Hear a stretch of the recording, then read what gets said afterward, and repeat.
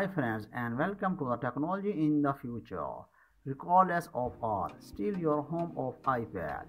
My name is Faisal and this is your dose of Apple news, leaked information, tech rumors and reviews.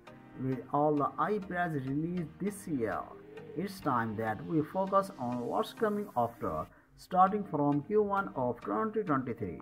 While the next Apple event will likely be solely about Macs, potentially the biggest ever Mac release up to date. If you wanna know more, check out my previous video. There are many reasons that suggest we will show no iPad at all, at least in the second half of the year, all except one, 7th generation iPad mini. Let's talk. But the first question for you is, what kind of an upgrade would you like to see on the next iPad mini? Please answer in the comment section below. Make sure you subscribe, leave a comment, hit the like button and don't forget to enable all notifications so you don't miss the next video. BWT, recently I have reviewed a few awesome Pitaka accessories for iPad.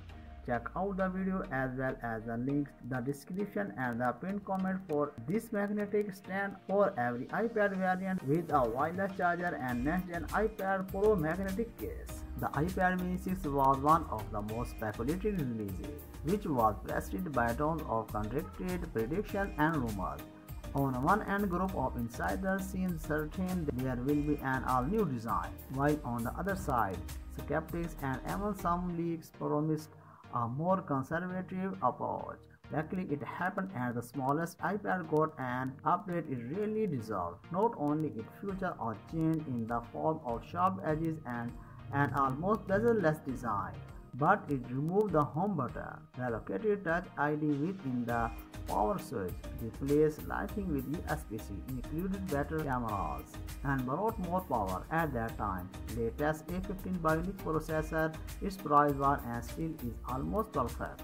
You can get the base 64GB storage option for $499 only, exactly $100 below the 2022 iPad Air and just $50 above the latest 10th generation iPad. With BWT does not have Apple Pencil to support laminated display and ultra-wide color game out and comes with an older and less capable chip, something that some of you may want to consider when buying. I will make a video comparing the specs of these models, so stay tuned by subscribing and enabling notifications. The good question is, what else we can get from iPad mini 6 successor, and more importantly when and at what cost. In my previous video about this subject, I made a bit of bold speculation about how bringing the M1 chip into Apple's next miniature tablet should not be a surprise.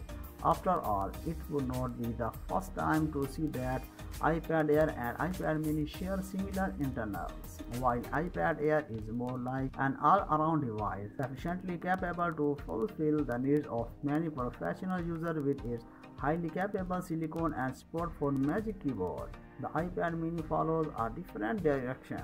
It is a much smaller, super portable device, but Apple intentionally avoids adjusting the Smart Folio keyboard to its form factor. On the other hand, comparable to Air, the iPad mini is only iPad, along with the Pro lineup that comes with Flash, which just confirms how with this product Apple has completely different ideas. A15 Bionic is an awesome chip by default, and while it's less capable than M1, which is understandable because the latter one is made for laptop desktop computers primarily, designed with a balance between raw strength and power efficiency in mind. A15 is one of the fastest mobile processors in the world, yet it brings more to juice saving, which is perfect for a device with a much smaller battery. You will take care of yourself. We will meet you in the next video. Bye bye.